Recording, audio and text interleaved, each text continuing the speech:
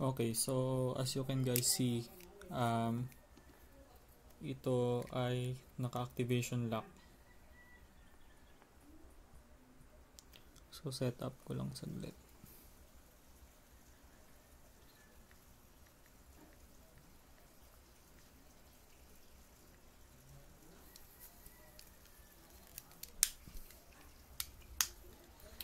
So ang gagawin natin ngayon, iba-bypass natin yung activation lock or yung iCloud activation.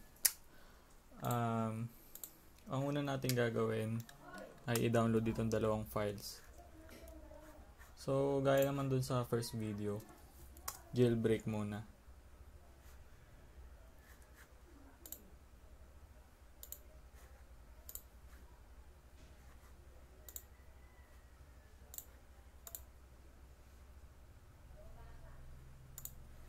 Download yung jailbreak file tsaka itong iCloud bypass file.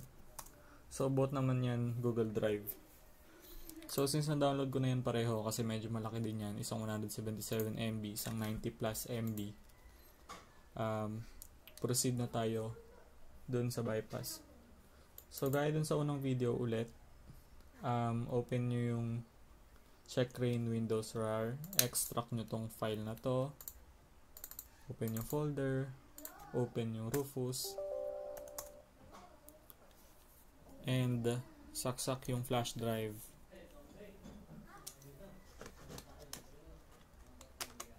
Okay. Select ISO file, nandun sa folder. So papakita ko sa inyo. So jailbreak, Checkra1n. And kung 64-bit kayo, again, click 64-bit. Kung 32-bit kayo, again, click 86. So, para makita yung system nyo, punta kayo sa this PC, right-click, Properties, and ito siya, 64-bit operating system. So, click ko tong 64. And then, click Start. Okay. So, wait lang natin yan.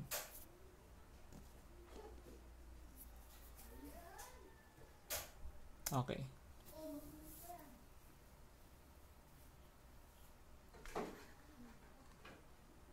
So sa part na to, pwede kayo mag-skip or mag-skip kasi medyo matagal din siya. But make sure naman yung mga susunod na part, mapanood nyo na maayos kasi pag nagka-problem yung phone nyo, wala naman tayong sisihan. Kasi dito sa video na to, papakita ko na na-bypass to ng maayos and re-restart yung phone ng maayos.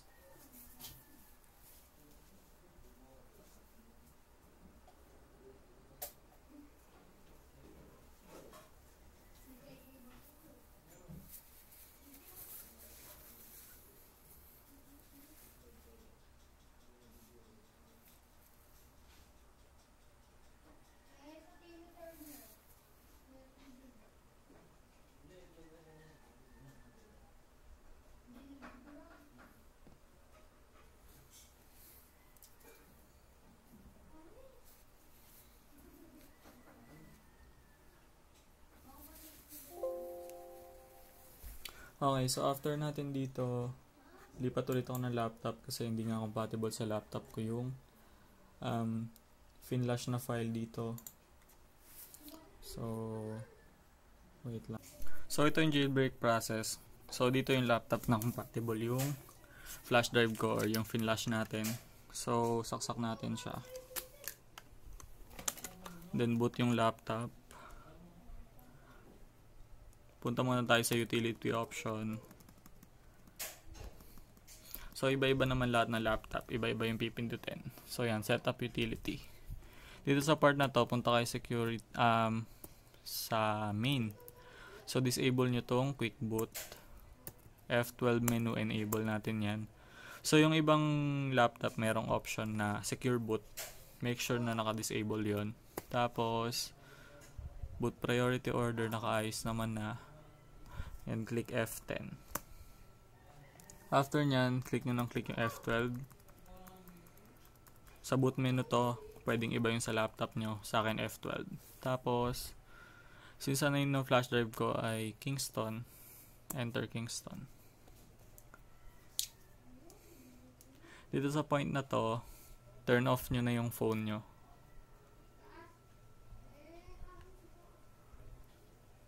Turn off na natin siya.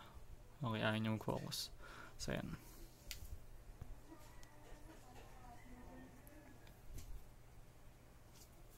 Wait lang natin. Pwede nyo nang isaksak sa laptop nyo.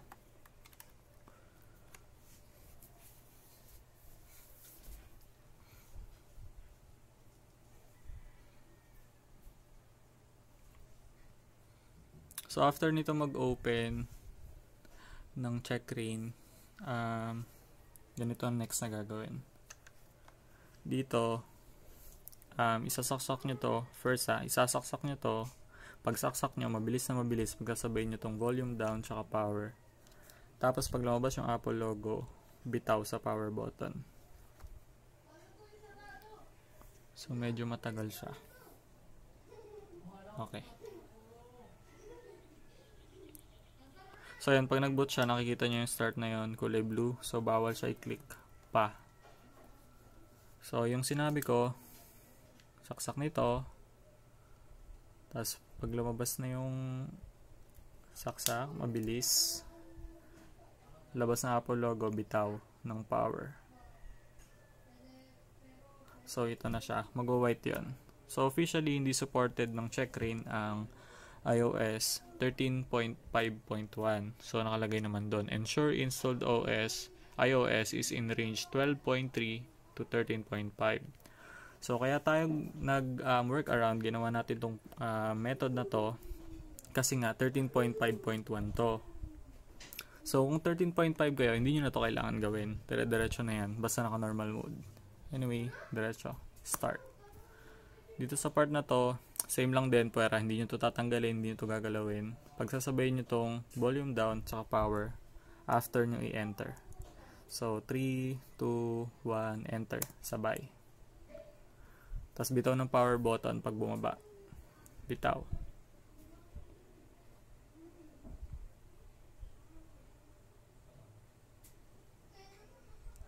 Okay, so nasa DFU mode na kayo. Wait lang natin to.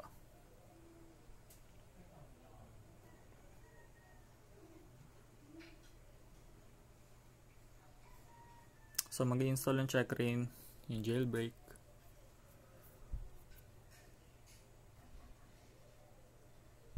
So, pag all done, click nyo lang to. Okay na yan. So, click quit kung okay na kayo. Feeling ko okay na kayo. So, balik na tayo dun sa isang laptop para naman sa iCloud bypass kasi as you can see, lock pa rin tayo sa activation.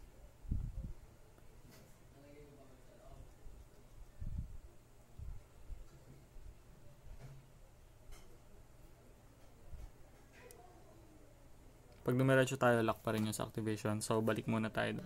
Okay, so since na jailbreak na natin, continue na tayo dun sa iCloud bypass.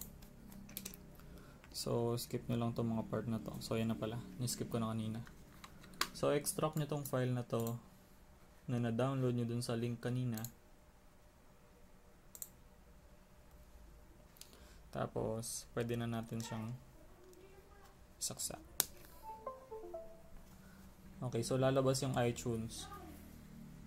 Makikita nyo dyan yung login para ma-access yung phone. So, hindi natin alam yung login info nito kasi hindi naman sa akin to.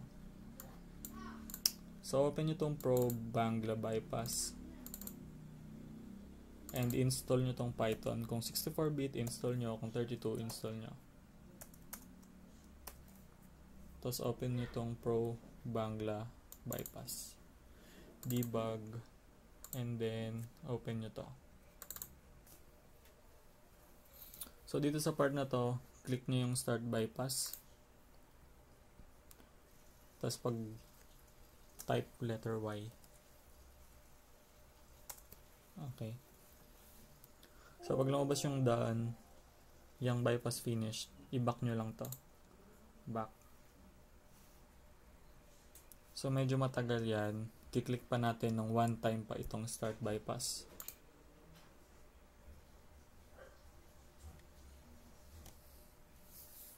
So, may lalabas ulit na done. na finished. So, click try. Ayan. Ayan na pala. Continue. So, skip muna natin itong mga part na to.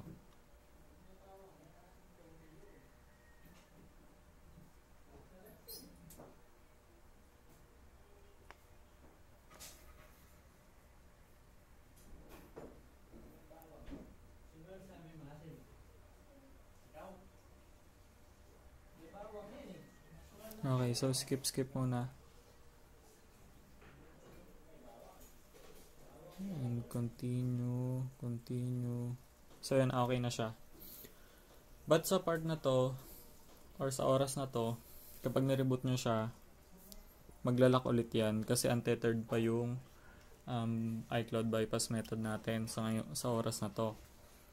So, soon siguro, mga 1 month or 1 week, pwede nyo siyang i-restart. So, para ma-bypass yung sa restart na yun, punta kayo dito sa Checkra1n. Install nyo yung Cydia.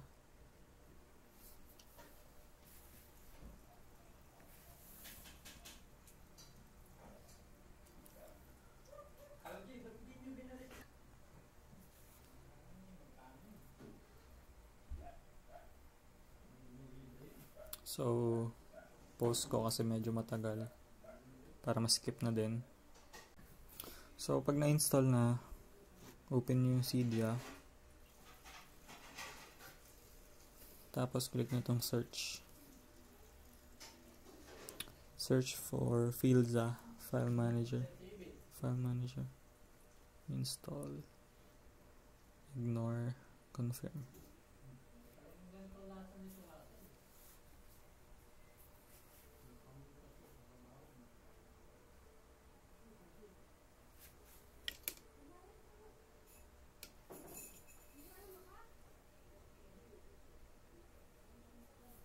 So, wait lang natin.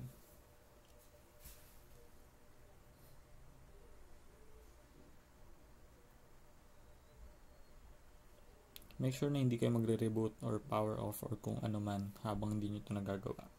Kung hindi, ulitin nyo yung jailbreak. Return to Cydia. And then, open nyo yung Safari. Tapos, type nyo to.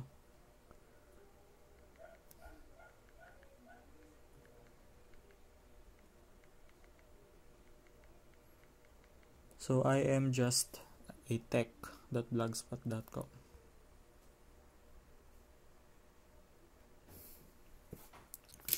Click nyo to, yung tatlo na yan. Save shutdown. And then, click download.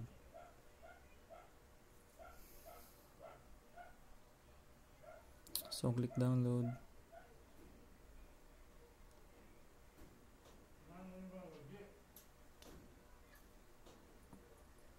So, click download ulit. Tapos, download. So, da-download na siya dito. Mga 9 MB yan.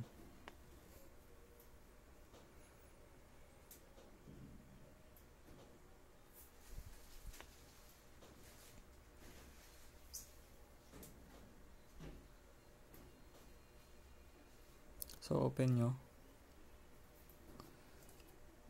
Long click. Share. Tapos, copy to Filza. Click nyo. Click ulit. Tapos, install. So, nakikita nyo yung error were encountered. So, click nyo lang to respring. Yes. Unlock nyo. Puntahan nyo ulit si Cydia. Click yung installed. Ignore. Click nyo tong save shutdown, crack, remove, and confirm. Restart.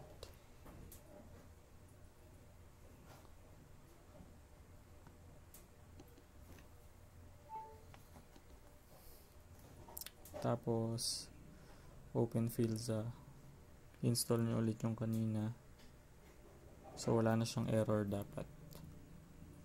So dahil meron pa din, open nyo si Cydia.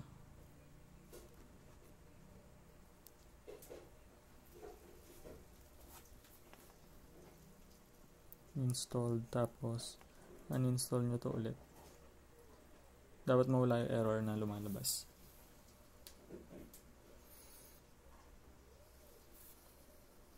Okay, so restart. Wait lang natin. Open fields, install nyo to. Okay, so yun. Safe shutdown crack completed. So respring, yes.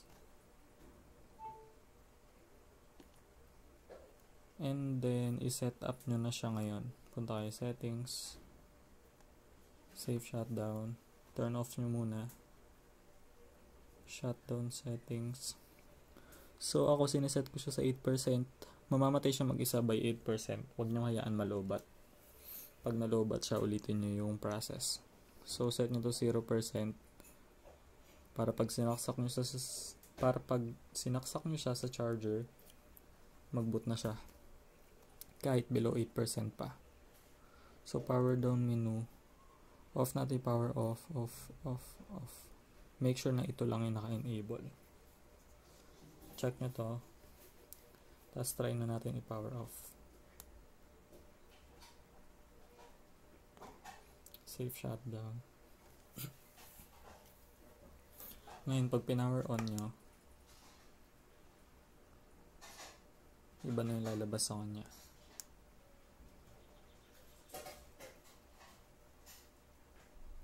Okay, alisin muna natin yung charger.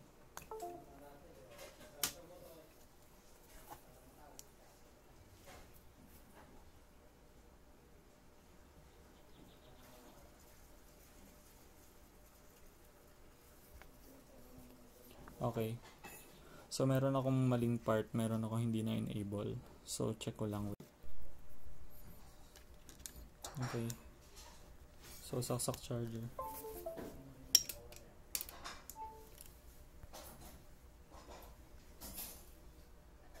Yan. So, kung nagtataka kayo kung bakit tayo mabuhay kanina, hindi ko pala na-enable ito, yung hold lock instead. So, pag naka-enable yon, pag pa-power on nyo, didiinan nyo lang to. If hindi nyo na-enable yan, saksak nyo lang charger, mabubuhay na siya. So, yun. Basically, yun na yun. Okay na siya. Kita nyo naman. So, yun. Thank you for watching. Kung meron kayong tanong, comment lang or mga gustong padagdag.